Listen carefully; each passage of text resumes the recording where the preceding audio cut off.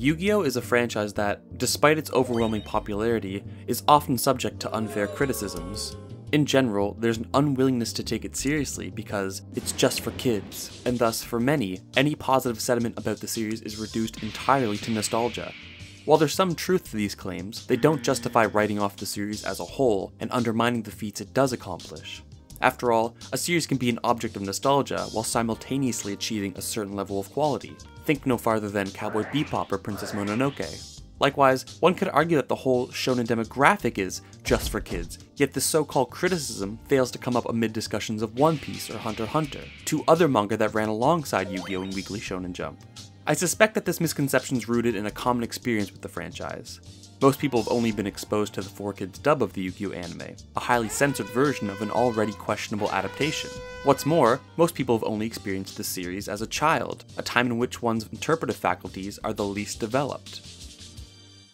It's only natural then, that for those whose only experience with the franchise is of a censored dub of a questionable adaptation at a time when their interpretive faculties are the least developed, that they struggle to entertain the idea that Yu-Gi-Oh! Could actually be a well-written battle shonen. But that's precisely what it is.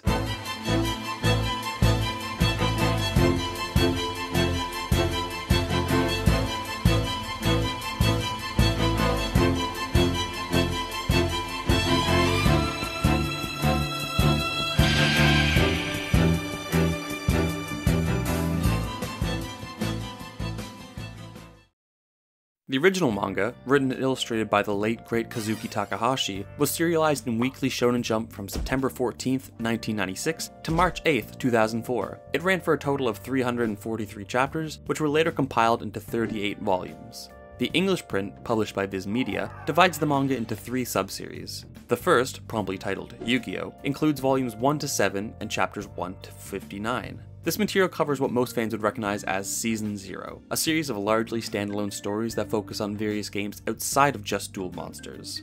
The second subseries, titled Yu-Gi-Oh! Duelist, includes volumes 8 to 31 and chapters 60 to 278. This, for many, is Yu-Gi-Oh! Proper, where the focus is almost entirely on duel monsters. Here, we find such iconic arcs as Duel's Kingdom and Battle City. The third and final subseries, Yu-Gi-Oh! Millennium World, includes volumes 32 to 38 and chapters 279 to 343. While the anime bases its final saga, Dawn of the Duel, on these chapters, it takes significant creative liberties in how it adapts this material, rendering the 2 arcs almost completely separate. With this breakdown in mind, I, following Viz's division of the manga, will speak to the strengths and weaknesses of each subseries before rendering a final judgment regarding the overall quality of the series. The first 7 volumes take on a largely episodic structure. Each week, a new villain appears doing something villainous, Yugi challenges them to some sort of game, beats them, then saves the day. Generally, this sort of formula grows tired rather quickly, but that's not the case here. Takahashi's original intention was to write a manga about, quote, a weak and childish boy who becomes a hero when he plays games. In this way, the manga was Takahashi's means of exploring his love for games, using them as a vehicle through which an average Japanese schoolboy could mature and establish their own identity. To what extent he accomplishes this in the first part is questionable, but what is clear is how this love for games translates into each chapter, keeping readers engaged during the entirety of this first part. Each week, Takahashi creates a unique game for Yugi & Co. to participate in. The episodic structure works because each game is given an appropriate amount of screen time. No one game overstays its welcome, and if one game doesn't interest you, it'll be gone the following week. What's more is many of these early games have surprisingly high stakes. In Chapter 4, for example, an escaped prisoner holds Anzu at gunpoint. Yugi challenges said prisoner to a game wherein each participant may only move one finger. A seemingly simple and benign game, if you can call it that. The prisoner chooses his index finger so that he may pull the trigger on his gun, while Yugi chooses his thumb. The reason this is not clear until the next page. The prisoner has an unlit cigarette in his mouth. Yugi offers to light it for him, and as he reaches over the table, he places the lighter on the hand of the prisoner, which is pouring a glass of alcohol. The situation is thus: the prisoner can't fire the gun as the recoil would knock the lighter into the alcohol, setting him aflame.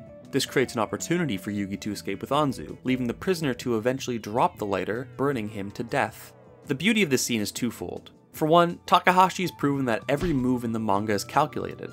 Earlier scenes of the prisoner drinking and smoking were not only to establish certain character traits, but calculated steps that would later be integrated into the game and conclusion of the story. This sort of situational awareness of one of Takahashi's greatest virtues, as it allows him to unify various seemingly arbitrary elements of a chapter into a cohesive ending. For another, this also demonstrates that Yu-Gi-Oh! Is not merely some manga about a children's card game with no stakes. Many of these games end in the death or near death of a character, which Takahashi is not afraid to depict, unlike the anime counterpart. Despite my seemingly endless sea of praises for the first part of the manga, there are a couple of issues I would like to highlight, above all being the character writing. While some of the earlier dynamics are done with a great level of care, much of the characters are fairly stock. I'm willing to forgive this, as Takahashi himself intended on creating a normal Japanese schoolboy at the start, which we will see later developed in subsequent parts, but as they exist in isolation here, apart from the rest of the story, they can come off as generic, especially to a more modern reader who's been overexposed to many of these archetypes. The other major issue, and one that will plague the series as a whole, is that Yugi constantly feels undefeatable. Again, this is not a problem in and of itself, rather it's only when these victories don't feel justified. And at least in part 1, Takahashi takes great care to come up with unique solutions to the games he creates, giving the reader the impression that Yugi genuinely had to think his way out of the game, and hence that his victory is deserved. This is not always the case, but I would like to think that in part 1, it's not as big of an issue as it will become. So overall, I give part 1 an 8 out of 10. It features a lot of great writing, is full of passion, and was a joy to read. Yu-Gi-Oh! Duels takes up the majority of the series, constituting almost 2/3 of the manga. It should come as no surprise then that it contains both the highest highs and lowest lows of the series. This section begins with the famous Duels Kingdom, spanning chapters 60 to 133. This is, for all intents and purposes, the pinnacle of Yu-Gi-Oh! As a battle shonen. To understand why, a brief summary is in order. Duel Monsters, the game, starts as a collaboration between Industrial Illusions, an American company headed by Pegasus, and Kiba Corporation, a Japanese tech company headed by Kiba. When Kiba enters into a coma in part 1, Pegasus plots to take over the company by going to the 5 biggest shareholders and convincing them to let him assume the role of CEO. The issue, however, is that the value of the company is largely contingent on Kiba being the king of games. But since his defeat to Yugi, also in part 1, their value has plummeted. As such, Pegasus suggests holding a tournament with the intention of defeating Yugi, making him, Pegasus, the new king of games. These Big Five would then accept him as their CEO, as it would allow them to restore their value as a company. While this context is laid out in the anime, the manga emphasizes it in a way that better structures the arc, giving all the actions within it more purpose. By contrast, the anime can often come across as a mere series of duels, with individual characters having their own motives, but no significant overarching meaning. The real virtue of Duels Kingdom, however, is its approach to duel monsters. The game officially debuted in Chapter 9 of Part 1, where it took on a fairly primitive form. Using a variety of monster and spell cards, reduce your opponent's life points to 0. When the game returns in Yu-Gi-Oh! Duelist, it's largely under the same primitive guise, but now with even more cards and longer duels. What makes Duels Kingdom great, however, is that unlike the real-life card game, with its standardized rules, the manga features a much more flexible rule set. The advantage of this is that Takahashi could focus on creating more unique card interactions that make duels both interesting and unpredictable. For instance, in Yugi's duel against Ryota, the Ocean Field spell gave Ryota's water-based monsters a huge advantage. However, Yugi, in a move that can only be described as pure genius, decides to attack not any one of Ryota's monsters, but the moon. As a result, the tide of the ocean drops, revealing and weakening Ryota's monsters, allowing Yugi to win. It's this kind of situational awareness that Takahashi excels at, taking otherwise mundane details from a chapter, like the location of a duel or the time of day it occurs, and incorporating that into a strategy for duelists to use. These unique card interactions introduce more nuance into the battles. Unlike the actual card game, where the outcome of a battle is determined by the monster with the higher attack value, the manga utilizes these unique interactions, which introduce the possibility of a weaker monster winning, with a bit of strategy. While such examples might seem like an ass pull from the perspective of a modern reader whose familiarity is limited to the real-life card game, this flexibility is precisely what makes the earlier duels much more exciting. On the whole, I have very little to complain about with regards to Duels Kingdom. Here, we start to see some of the characters break away from the shackles of their earlier generic selves, and we're given a whole host of interesting duels, all packaged within this corporate political drama. It begins to foreshadow a lot of future developments, especially with respect to the ancient lore behind the game and how Yami-Yugi is connected to it all, and overall, it's just a pleasure to read.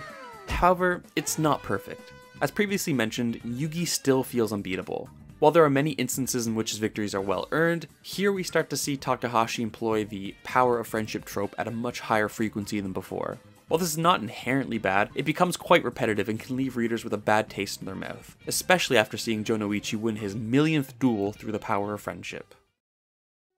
Duel's Kingdom is then followed by a brief, albeit fun arc, Dungeon Dice Monsters, which covers chapters 134 to 145. While this arc has no real significance outside of introducing a new member of its cast, Ryuji, it's a nice detour for both Takahashi, who likely desired a break from drawing just duel monsters and wanted to farther explore his passion for all things gaming, and the reader, who likewise could use a palate cleanser from all the card games.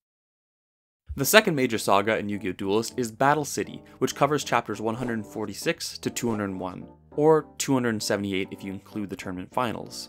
For many, this arc is paradigmatic of what Yu-Gi-Oh! Is all about, and understandably so. It maintains a healthy balance of all the dueling fun from Duel's Kingdom, with the stakes of Part 1 and the Egyptian lore of Millennium World. Here we also start to see some major developments in the rules of the card game.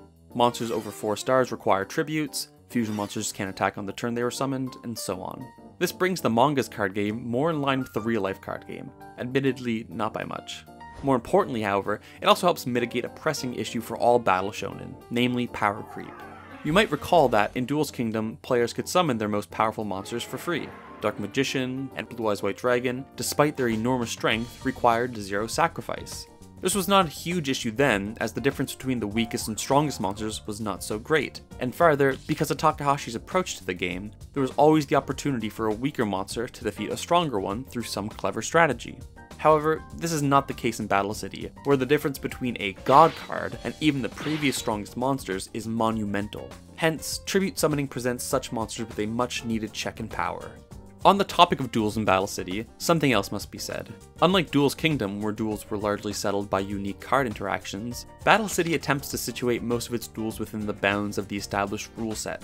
As a result, there is much more spell and trap card play than in Duel's Kingdom, but much less outside strategy. The difference between the two is perhaps best explained through a hypothetical example. In Duel's Kingdom, Yugi attacked the literal moon, but in Battle City, he would have activated a spell card that destroys the moon card. While the outcome is similar, the Duel's Kingdom style presents itself as a sort of outside-the-box or on-the-fly thinking. Yugi had to figure out that the moon was affecting the tide, giving Ryuta an advantage, and that destroying the moon would reverse this effect, allowing him to win. Conversely, the Battle City style already tells Yugi that the moon is giving Ryuta an advantage, and he has to hope that he can draw a card capable of destroying it. While he still has to come up with the idea himself, it often feels like he is simply lucky enough to draw the exact cards necessary to complete the combo. The reason I mention this difference in style is because of how it amplifies a previously established problem, that being Yugi's undefeatableness. Although Yugi is not literally undefeated, he has this presence of, I'm the protagonist, so I will ultimately win at the end of the day. As previously mentioned, it's not inherently problematic if it feels like he earns the win, which in Duel's Kingdom he often did through his on-the-fly thinking. But now in Battle City, where luck plays a much larger role, some of his wins can feel less justified. While the quality of dueling starts to taper in Battle City, a greater emphasis is placed on developing individual characters to new heights. Of particular significance is the dynamic between Yugi and Yami Yugi. While the two have coexisted in unity over the course of the story, Yami Yugi is slowly confronted with the reality of his past life, forcing Yugi to wrestle with his distinction and difference from Yami. Here we find the seeds of Takahashi's original intention starting to bloom. Yugi, as an average Japanese schoolboy, begins to wrestle with his identity as distinct from Yami's for the first time in a serious way.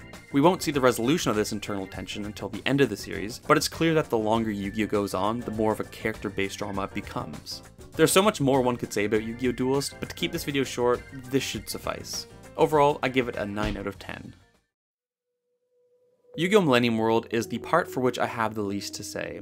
As I've mentioned, the trajectory of the manga, especially post-Duel's Kingdom, is to focus less on the duels and more on developing individual characters, and in particular, Yugi with his relationship to Yami. That's not to say that the duels are somehow less important in Millennial World. After all, this arc is perhaps best understood as a history of duel monsters. But rather, it's clear that Takahashi's emphasis is now on finishing the character arc that he started all the way back in Part 1. Millennium World picks up with Yugi's identity crisis in Battle City and amplifies it tenfold by literally splitting Yugi and Yami apart, forcing the two to grapple with who they are as an individual. Their journey to uncover the truth of Yami's past and where that journey takes them is handled with the same level of sophistication one would expect from Takahashi at this point.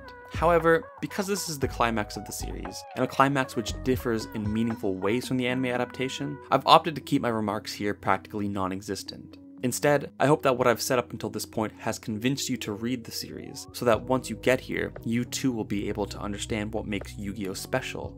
Overall, I give Millennium World a 9 out of 10, and the franchise as a whole, a 9 out of 10. My name is Doofy, and thank you for watching.